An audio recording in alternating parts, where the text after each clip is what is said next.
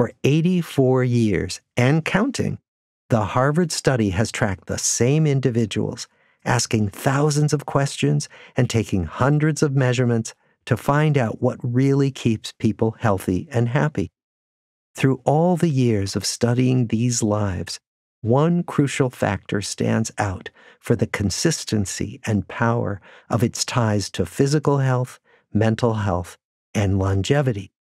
Contrary to what many people may think, it's not career achievement or exercise or a healthy diet. Don't get us wrong, these things matter a lot.